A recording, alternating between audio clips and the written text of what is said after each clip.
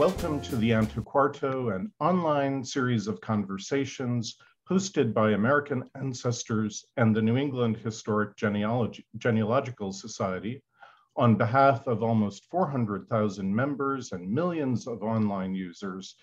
We hope that you will take advantage of our resources at americanancestors.org. If you're not already a member, we hope you will join or at least register for free and take advantage of many of the online programs that we have.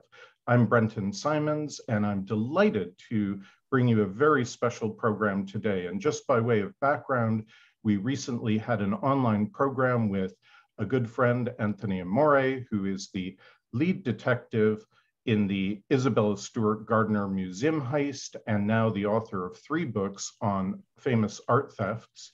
And the topic of art theft is, of course, one very interesting to historians and genealogists, because we fancy ourselves as detectives and we love the work of piecing together mysteries and solving crimes and puzzles. And so I was very excited when Alex Foley contacted me and told me about this new book, Lost Art by Anya Shortland, which is the first casebook volume from the Art Loss Register.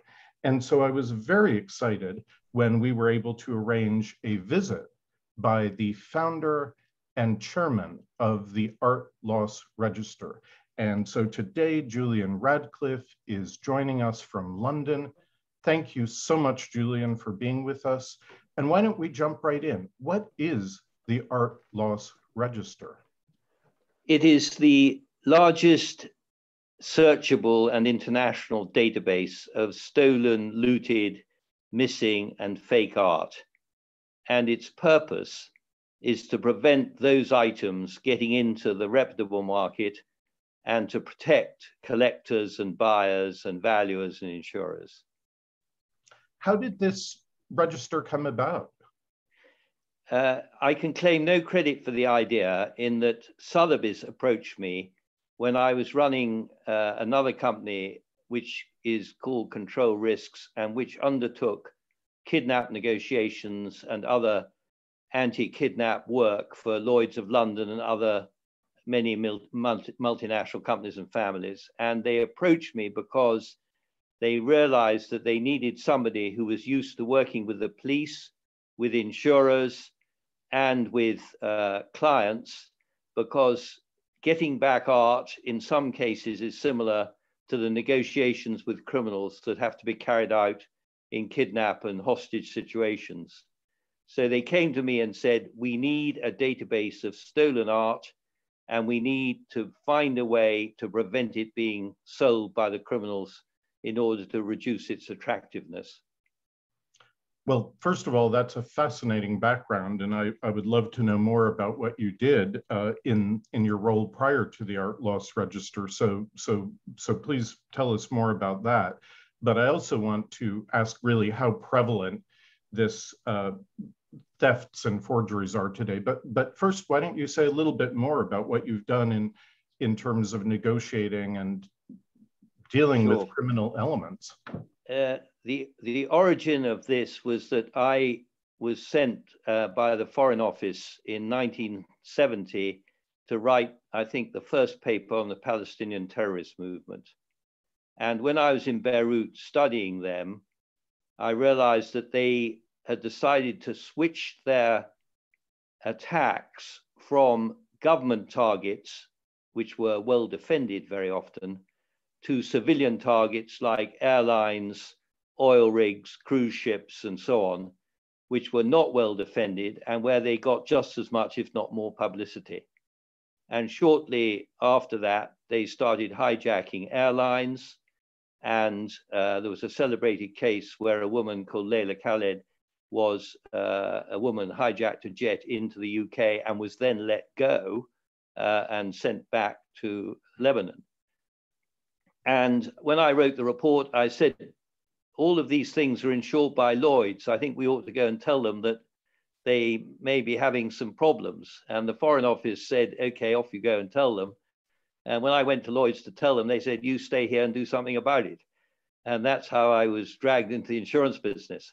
Well, that's fascinating. There's a sort of James Bond aspect to all of that. So you obviously have an important service and an important register, but how prevalent is this business of theft and forgery and art napping, which was a new term to me? What's going on? And in the book, you say a little bit about what's happened in the last decades in the art market. What is going on? Well, the problem of art theft has declined partly because of higher standards of due diligence by auction houses, dealers and collectors and museums. So that 30 or 40 years ago, nobody worried about the provenance of previous ownership of an item unless it helped confirm its authenticity. So if the provenance proved that it came out of Picasso's studio and was given to my grandfather and then I got it later, then that was of interest. But the general run-of-the-mill ownership story was not of interest unless it happened to include, a Tsar of Russia or somebody like that. And the result of that was that nobody asked any questions about who was selling, because there was confidentiality about the names of sellers and buyers in the art market, some of which is justified, but much of which I'm afraid has been driven by tax reduction and tax planning. So the last 40 years have seen a greater effort by the art trade to prevent themselves being drawn into stolen, money laundering, and other problems. And I think we can claim a fair share of the credit for that. But of course, we can only work as well as the art trade uses us. And we now have over 150 auction houses who check everything they buy and sell. And the same is true for many of the top art trades, museums, and so on. And that has driven down theft from private houses and to a degree from museums. But today, for example, I was talking to the police in Holland who've had 15 significant thefts from museums this year already. And that is because there is a gang which has found that art is not very well protected. They're stealing it, but may not have worked out what they're going to do with it. But the other really big problem in the art trade, bigger than theft, is the problem of fakes and forgeries. We can record fakes, but it's a huge problem. And sometimes, of course, a matter of opinion between experts, connoisseurs, as to whether this picture is by Sir Joshua Reynolds or not. Well, that's a perfect lead-in to one of the cases that is written about in Anya Shortland's book involving a Turner seascape.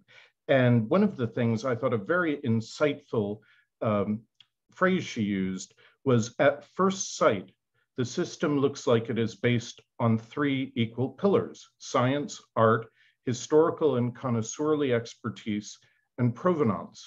But in some cases, provenance is key. Can you tell our viewers a little bit about that Turner case and the general issue of attributions? Sure. This was a fascinating case because only provenance proved that it was a fake.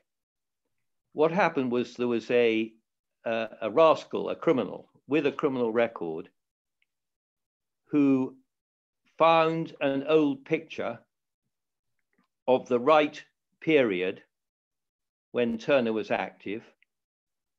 And he said that this was the missing picture which Turner was believed to have painted of the arrival of a member of the royal family by sea in the UK. And he was known to be at the port when this occurred. So it was perfectly possible that he took notes at the time and then painted in his studio this picture, which had never been seen or displayed.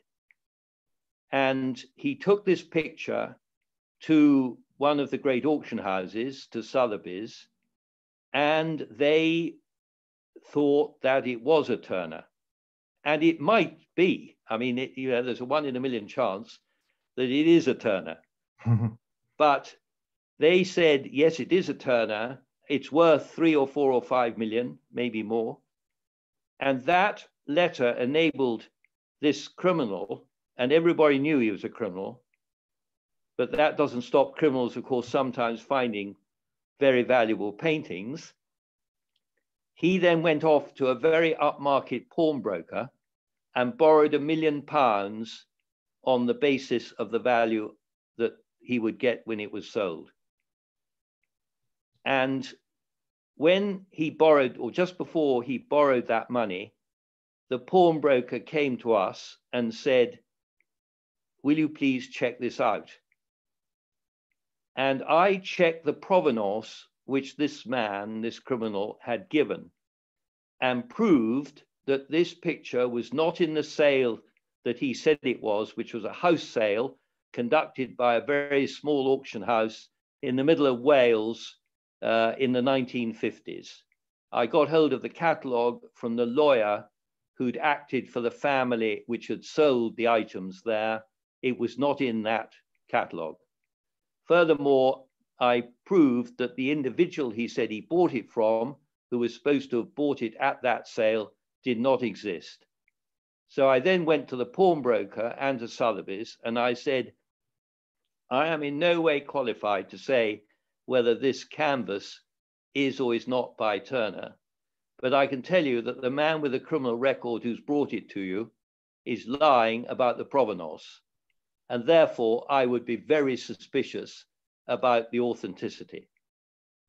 And the result of that was that the chief executive, who had lent the $1 million despite my letter before he'd actually lent the money, advising him not to, was dismissed. And there's been a court case by the investors in the pawnbroker against the management for having lost the £1 million. Fortunately, Sotheby's were able to retract their valuation of their letter, and the picture, which is probably only worth $1,000 on a good day, is sitting awaiting the result of the dispute between the shareholders and the management of the pawnbroker. But that was a convincing case of provenance really trumping professional opinions on authenticity.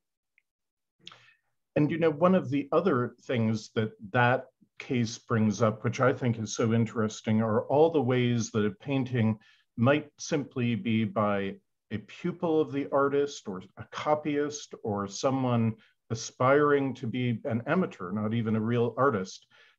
So there are many ways in which a painting may look like a Turner or by some other artist. Can you say something about that? Because I think that has led to a lot of misidentifications and false claims over the years. Absolutely. And the position has become in some ways complicated by the use of scientific analysis. So, 50 or 60 years ago, there was a famous case in America where the judge said to the expert who was giving an opinion on whether a picture was by Goya or not, he said, well, Mr. X, why is this picture by Goya? And Mr. X said, because I say it is. And the judge said, we don't think that's good enough because other people may not agree. And that has, of course, led to a great deal of work now examining canvases, stretchers, labels, paint, and everything in the picture to check, A, that the materials were available at the time claimed that the artist painted it. And secondly, although that does not prove that the item is by the artist, there are certain other scientific things like, well, semi-scientific things like finding a thumbprint, which is a famous case where if you find the thumbprint of the artist, if it was, of course, in his studio, it doesn't mean that he painted it. It may have been painted by an assistant, but a thumbprint is in a way indicative of an interest in the picture. So all these things are not necessarily conclusive. They're all part of a jigsaw puzzle to work out whether it is likely that this picture was by Rembrandt or whoever. And of course, scholarship changes, both because we find another picture that looks even more as though it's the original, or we get scientific information which may cast doubt on a previous opinion.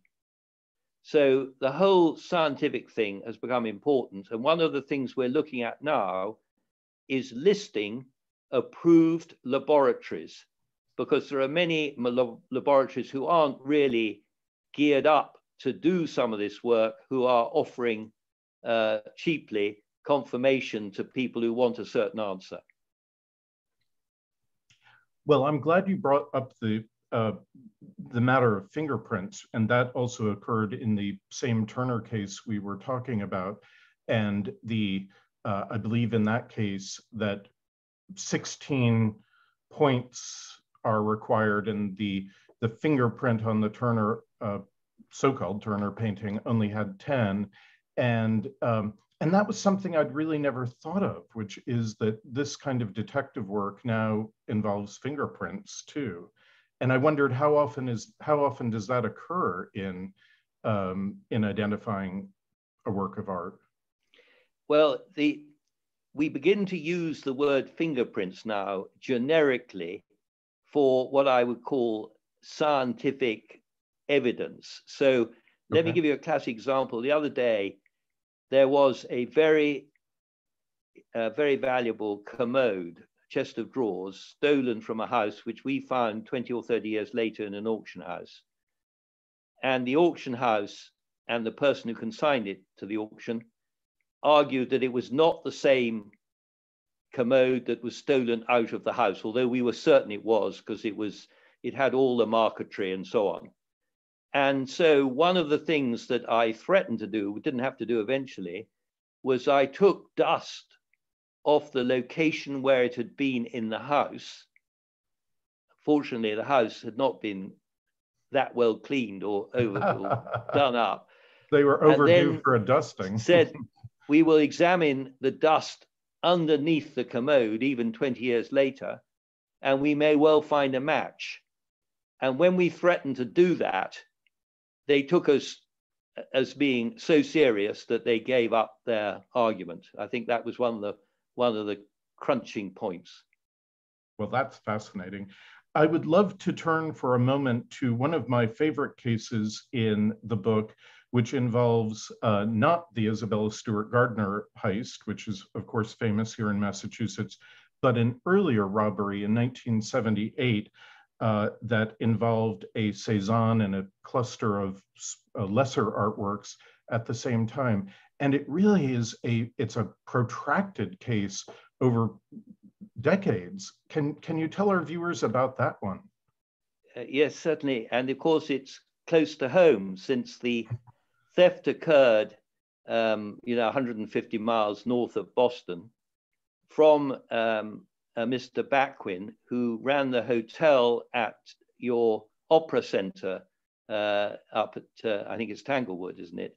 Yeah. And he had in his house a number of pictures, including a very good Cézanne, which Picasso said was the foundation of the Cubist movement.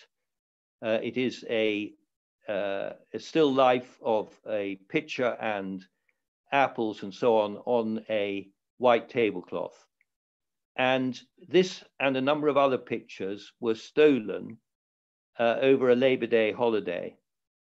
And Mr. Backwin, who sadly died about a year ago and who lived recently in upstate New York, he did all the right things. He hired a lawyer, put out a reward, hired a private detective, and they were unable to find the pictures, even though the man who stole them was strongly suspected by the police. A grand jury, though, said there wasn't enough evidence to try him. And that individual who did steal the pictures was then shot by another criminal over a gambling debt. and the case really died out. And nobody knew where the pictures were. And 20 years later, an individual in Estonia is asked by a man in Estonia to take photographs of these pictures to London and to see if he could sell these pictures. And that individual, who was nothing to do with the art world, he was actually a quantity surveyor in the building trade, he brought the photographs to London and asked a dealer, and the dealer just said, I'm not interested unless you bring the pictures to London for me to see, and you'll need to insure them. And he therefore went to an insurance broker, and the insurance broker contacted me and said, this looks a bit suspicious. And we were quite excited because the fact that he had all the photographs indicated that the collection was still all together. So I said to this individual from the building world, who is giving you instructions? And he said, a man with a mid-Atlantic accent who calls me on my telephone, but I don't know who he is. All I know is that the man in Estonia merely said, you will get a call from this man on your telephone. So I said, well, tell the man on the telephone to appoint a lawyer to negotiate with me. And they appointed a Swiss lawyer.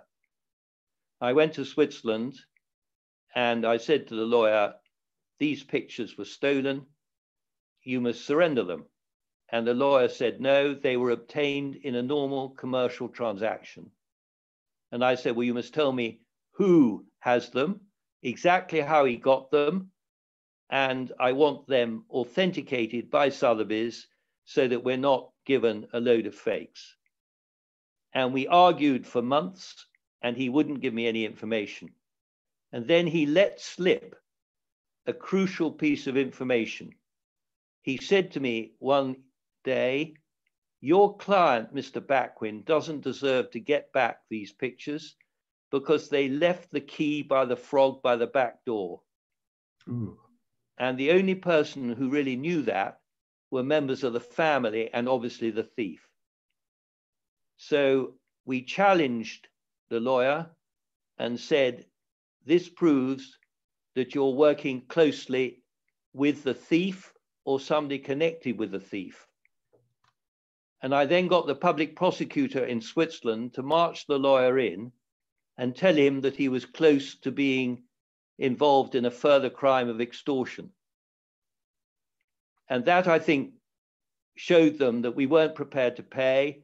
We were going to fight this. And I then agreed with the FBI, who were still interested in the case, and the Swiss police, that we would give them, apparently give them, the other pictures if they surrendered to Cézanne, because the other pictures were worth much less. And they eventually agreed this. We got the Cézanne, and I then told them immediately that the agreement on the other pictures was null and void because it had been entered into under duress. They said, no, not at all. You're used to dealing with kidnappers. You were sitting having a cup of coffee. There was no duress. This was a commercial transaction, and you signed them away. And I said, don't try and sell them. We want them back. But they wouldn't do a deal. But 5 years later, when they thought they had more protection from the Swiss courts, because 5 years give them a certain chance of proving ownership, they brought the pictures to Sotheby's. Sotheby's called me and said, can we sell these pictures?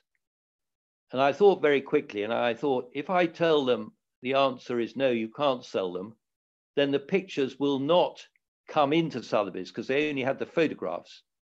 So I rang up my board and I said, I want to lie to our biggest client and one of our shareholders. I want to tell Sotheby's that they can sell the pictures in order to get them into the jurisdiction so we can seize them. And then we'll tell Sotheby's that we protected their position, because if I told them they can't sell them and they told the consignor, don't bring them, they would then have been involved in a thing called interfering with the title of the pictures, conversion it's called, and they might have been embarrassed by that, to put it mildly. So we lied to Sotheby's. All the lawyers always look aghast that I've admitted to that, but I've said that that's the real world. And we got the pictures into the jurisdiction and seized them. And Sotheby's didn't say, what are you up to? They understood what was happening. We then went to the High Court in England. We said these pictures were only handed over under duress, and the High Court agreed with us, and we were able to get the pictures from Mr. Backwin. And during that, we worked out, because I'd said when I got the Cézanne, that the person who was doing a deal with us, their identity had to be lodged with an independent lawyer so a court could open an envelope to find out who he was in case it was a terrorist or a man with a real criminal record. And when we opened the envelope on the instructions of the High Court in England, it turned out to be the lawyer for the original thief. And that lawyer, Mardi Rosian, had been given the pictures by the thief as a fee to defend the thief on a gun charge. He had then kept the pictures for 20 years, taken them to France and Switzerland, and then tried to work out how to sell them.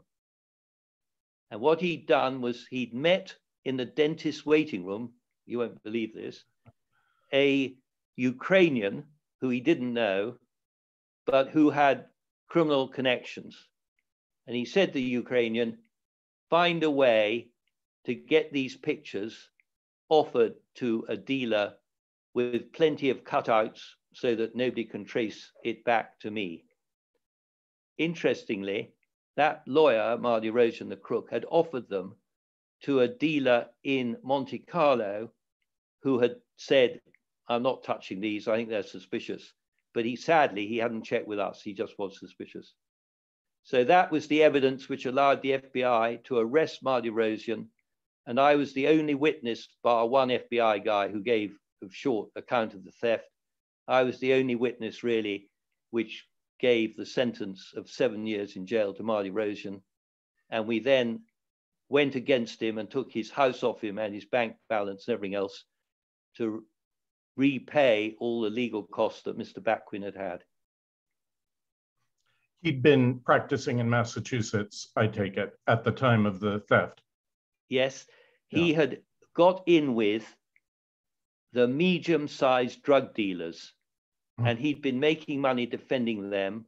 And then he got in with a very unsavory crowd of Armenians of his own background, started living a rather luxurious life with them, and I think went off the rails.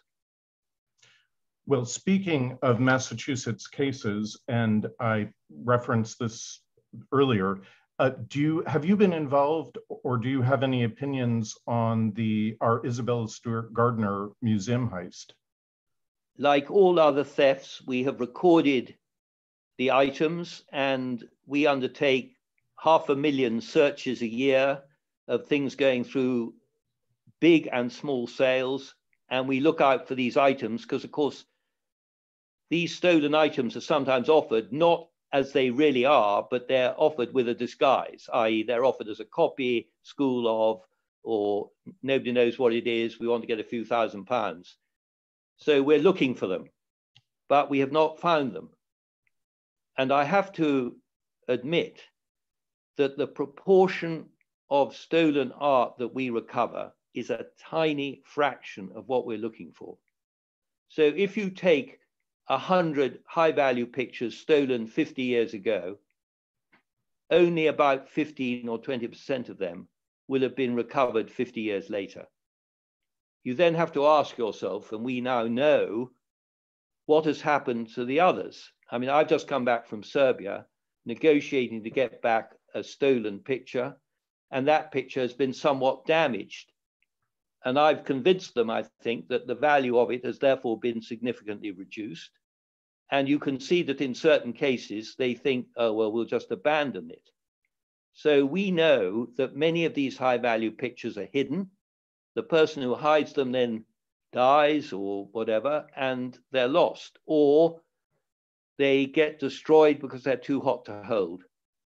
And I think we have to accept the fact that there are going to be many pictures that we will never get back. I hope I'm wrong, but we have to accept the fact they may have been destroyed or hidden or lost.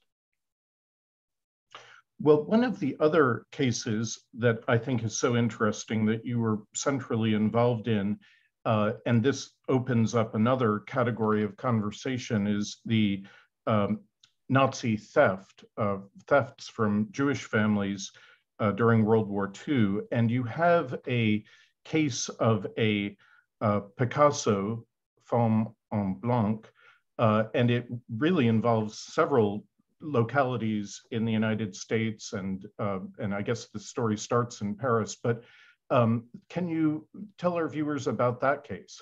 Sure.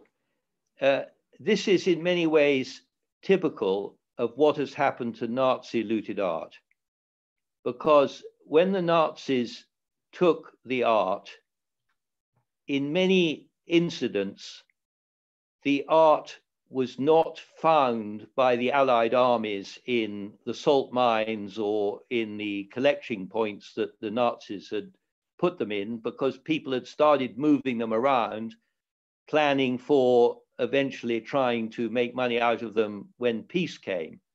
So many of these pictures were either sold into Switzerland by the Nazis because they didn't like certain types of what they called degenerate art. They tended to like the old masters and early impressionist paintings, and many other paintings which we now considered great art, they did not like, and indeed sold them into mainly Switzerland and used some of that money for the war effort. So many of these pictures, including this Picasso, then made their way into the legitimate art market after the Second World War. And as I said at the beginning of this interview, in the 50s and 60s, people did not ask where the picture had been or what the provenance was. So they knew it was a Picasso. It had been listed in catalogue raisonnés of Picasso's works. Therefore, it was a Picasso. There was no doubt about authenticity. Nobody worried about who'd had it from 1940 onwards. If you bought it in an auction, the American law and the law in virtually every other country would give you good title because you were a good faith buyer. So huge numbers of good pictures which have been taken from all sorts of Jewish families and museums and collections found their way into the States because that was the big buying country. That was true of this picture. It went through some perfectly legitimate sales by the standards of those days. These days, that would not be possible. That art is what we call tainted. Even if you have bought something like that great picture by Picasso, you bought it in the 50s or 60s from somebody who bought it from somebody else, all legitimately, nobody will buy that picture now. So you've got to come to some agreement with the family of the original victims of the looting. And we handle in any one year probably 50 or 60 cases like that, as well as 150 or 200 other conventional theft cases, seeking to negotiate a settlement without large sums of money being spent on the lawyers. And often we're able to do that with both parties because we, to a degree, owe a duty to both the original victim who's registered the item as stolen with us and to the people in the art market who have handled it up to now. They are the people who've searched with us and we have to go on working with them. So we have a relationship which allows us very often to broker a deal. Well, this is absolutely fascinating, and I thank you for all the time. I just want to end with a couple of questions. First of all, can you say something about what how the layman might use your services, and where do you see your services going in the future? For collectors, if they ever have a theft, they should insist that their insurer and they register the theft with us. And even if something is missing, I always say to museum curators and private collectors, if something is missing, don't wait. Report it to us immediately, because it may go into the market very quickly. And we only charge $15 or something for recording a stolen item. And then only if we play a significant role in its recovery do we charge a fee as a proportion of its value. And that only after all costs have been deducted. So it's not a risky thing to do to register a loss with us. So that's if in a sad event that somebody has a theft. Secondly, anybody who is buying, even if they're buying items of modest $2,000 or $3,000, $5,000, should insist that the seller gives them our certificate. And the collector should not pay for that. That should be paid for by the auction house or the dealer who is offering them the item. So that's the second thing. And thirdly, if there is a very significant and permanent collection of art which is in trust, and it's therefore not able to be inspected every day by the trustees because it's in the house of a member of the family, then we will record that as art at risk in case a member of the family starts selling it, even though it's in trust. And that is a service that we provide for the trustees in order to help them prevent the problem that's just arisen, where a French bank has had to pay out $120 million to a trust where they failed to look after the pictures, and one member of the family absconded with the pictures. My goodness. I was pleased to see in your book references to genealogy, as you, particularly in the Picasso case, where you had to have genealogists try to figure out who the family members were, who the descendants were.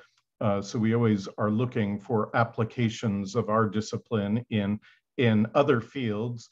And just to end on a more personal note, I'm sure you have knowledge of your own family history. Can you say something about where your family comes from, the Radcliffes? I can. There are two versions. The sort of romantic version is that we are descended from the illegitimate children of the younger brother of the Earl of Derwentwater, who was the last, James Radcliffe, who was the last Jacobite executed on Tower Hill in 1745. I think the real truth is that we are descended from a man in 1760 or thereabouts who was the Dean of Salisbury Cathedral and might have been illegitimate and therefore destroyed all his personal papers. So sadly, that part of our family, the Radcliffes, only go back to about 1700. Right. But I've been fortunate to inherit a lot of interesting material from other parts of the family, but not necessarily from him. Oh, well, that is interesting. And maybe I would encourage you maybe to take a DNA test and see where that might lead you in your family history. Well, I want to thank you for all the time. And I do want to recommend this book. It is a superb book. And I'm sure you're pleased with it. I think Anya Shortland did a great job of telling the stories we've covered and so many others. And Julian has very kindly offered our members a discount on the American publication of this book when it is published in, I believe, in February 2022. It is available online right now if you wish to order the UK edition published by Unicorn. And at the end of this interview, we'll have ordering information for you for ordering it either way. But I want to thank you so much, Julian. This has been absolutely fascinating, and good luck in all your detective work. And we hope to hear from you as you solve more cases. Thank you very much indeed. Bye-bye. Goodbye.